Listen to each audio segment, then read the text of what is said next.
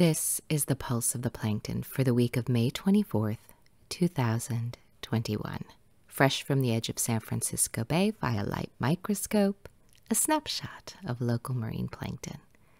They're the living ocean drifters. In this Pulse of the Plankton, from our week of plankton footage, came the following plankton highlights. The zooplankton, they're the animal plankton that eat other organisms. This is a rotifer in an egg. Isn't it amazing? You can see it moving inside of its egg. Look at the variety of copepods. The shape of the antenna, the size of the body, the length of the tail. So much variety. And here is Zoea. Now this is a baby crab. And look at that spine coming off of its back and those huge eyes. You can even see its heart fluttering. They're spectacular. And then there are polychaetes and another copepod, this time one with eggs. Oh, there it goes.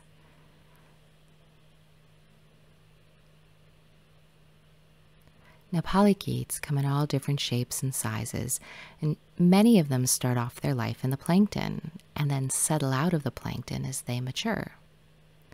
This one here, it started settling out, and it's building this amazing tube out of anything it finds nearby. Here we're zoomed in on this polychaete.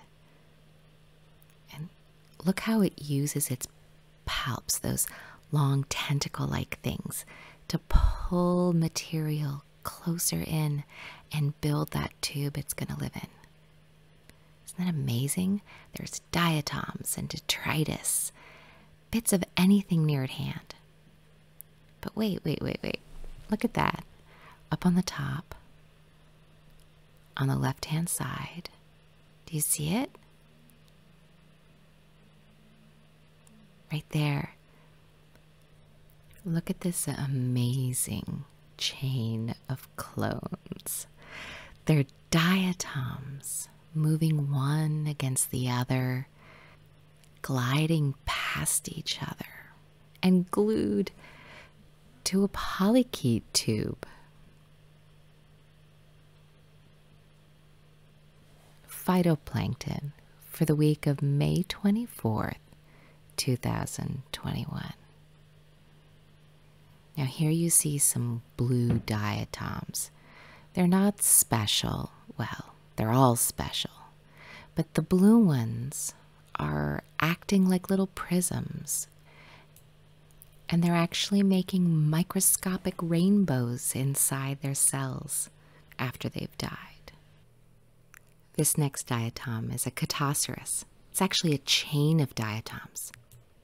You can see the structures coming off of it like spines. Pacific Coast ocean weather for the week of May 24th, 2021. This is our last pulse of May, so we'll talk a bit about how this month has been. We started off May talking about the strong northerly winds that continued to fuel springtime upwelling. Then we shifted into about a week of intense fog and continued high phytoplankton productivity in our waters.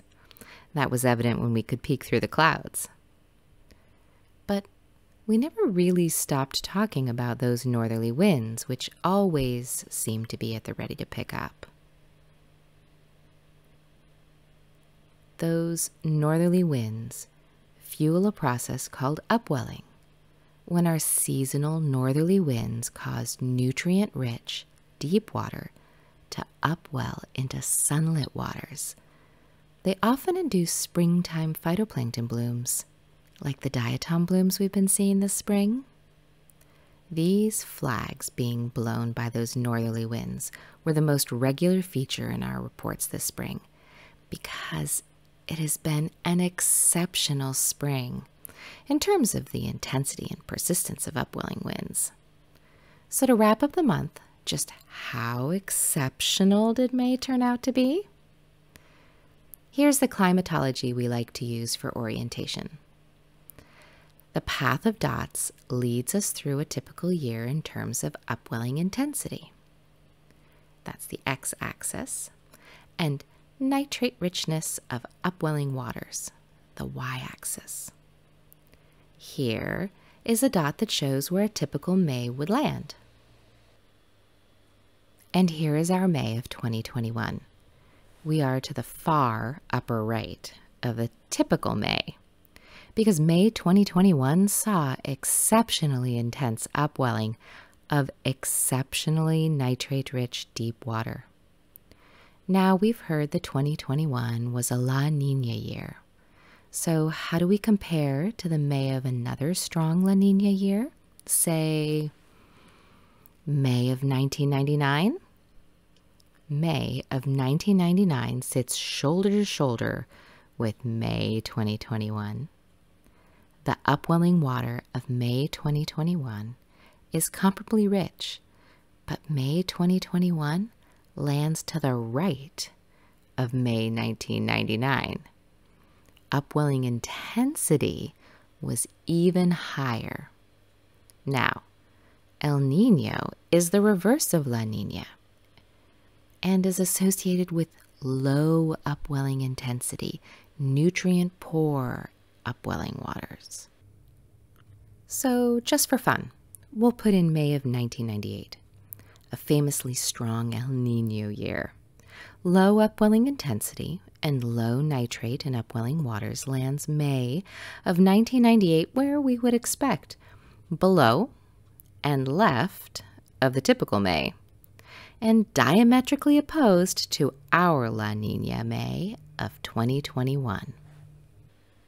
So, yeah, it's been a productive spring. We look forward to discovering what June and the start of summer will bring. That was the Pulse of the Plankton for the week of May 24th, 2021. Hey, it's Jim Metzner, and you've been listening to The Pulse of the Plankton. Now, if you've enjoyed this program, I would encourage you to find and support your nearest national marine sanctuary, because wherever you may live, the plankton of this planet are always downstream.